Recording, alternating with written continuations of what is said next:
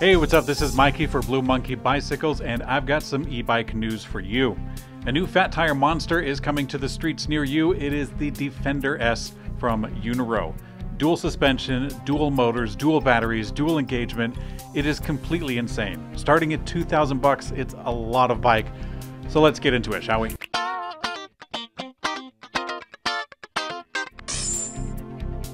Hide your kids, hide your wife, because this bike is not for the faint of heart. Check out the Defender S. Already it looks pretty slick. I mean, look at those gears. No, not those gears. Those gears. Looks pretty cool, huh? But really though, the bike has pretty much everything except for the kitchen sink. It's rocking two separate 750 watt hub motors for an all-wheel drive platform. I've ridden some all-wheel drive bikes in the past and it makes loose terrain a lot of fun, but we'll talk about that in a little bit. The Defender S comes stock with a 48 volt 14 amp hour battery, and you choose the upgrade path. Either an additional 3 amp hours inside the form factor, or you can get a bolt-on battery that can still double the capacity for a total of over 1.5 kilowatts of energy, and that's actually a larger battery than a second generation Prius. Uniro says the Defender S is capable of 80 miles of range and 35 miles per hour of top speed, but I can tell you from experience that those two things are quite likely, but not together. I have a Nissan Leaf that can't even do that, and yes, I am still holding a grudge against Nissan. But for the Defender S, the fun keeps going, because the dual suspension frame is combined with fat tires and a somewhat laid-back riding position for a lot of comfort on the trails. But there's actually a couple of funny things about the bike that I wanted to mention.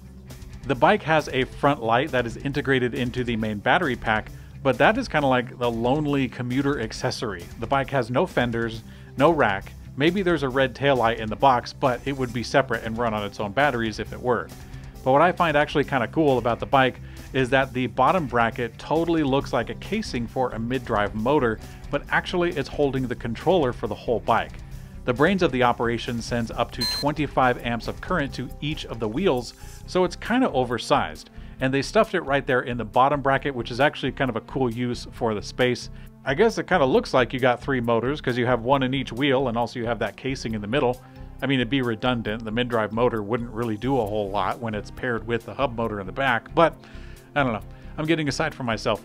Mechanically, the bike is really decent. The shifter is about on par for the course, and the hydraulic disc brakes are 180 millimeters in size. Normally, that's actually a really good thing. In this case, I would say that it is adequate. The reason why is because the Defender S is going for both a high speed, and this bike is heavier than a Millennial's emotional defenses, so those brakes have a lot of work to do. Uniro definitely made a good choice by putting some good brakes on there. Let's talk about how it rides, or I guess how I think it would ride.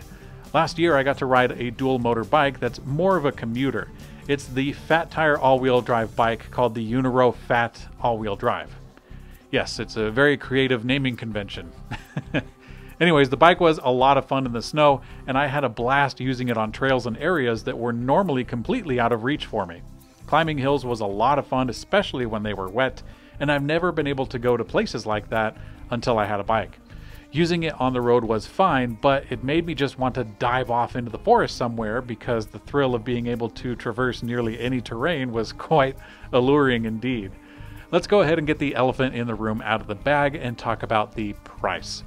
As you see it, the base model with 48 volt 14 amp hour battery, the bike is starting their Indiegogo price of 2,000 big ones.